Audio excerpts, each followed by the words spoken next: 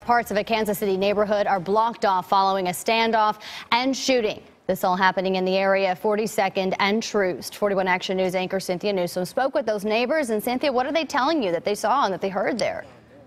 Yeah, I got to tell you, they were pretty scared by what they saw and heard. First, let me give you the newest information that we just learned less than 10 minutes ago. Now, first, the background. We have to tell you that there were two locations that police have been working since 11 o'clock this morning. The first location was an apartment building at 41st and Troost, and then also here near 42nd and Forest. Well, we just learned from police that the apartment building is clear. They are no longer working that scene, but they are still investigating here near 42nd and Forest. Police are still checking to see what's going on. We're not sure exactly what they are looking for, but people are still walking around outside here, out the perimeter, trying to find out what's going on, looking at all the activity. Motorcycle police, tactical teams, police officers, and crime scene investigators all still here.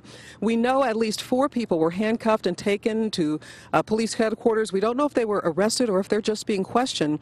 And one person was shot and rushed to the hospital. A neighbor told us that the man was shot by police in their backyard. I just heard yells before he did, and then I just ran out and saw like the cop and this other guy like both shooting at each other, and the other guy got shot, and then he got carried away, and one guy got carried away with handcuffs, and that guy who got shot was carried with handcuffs with 3 children behind him.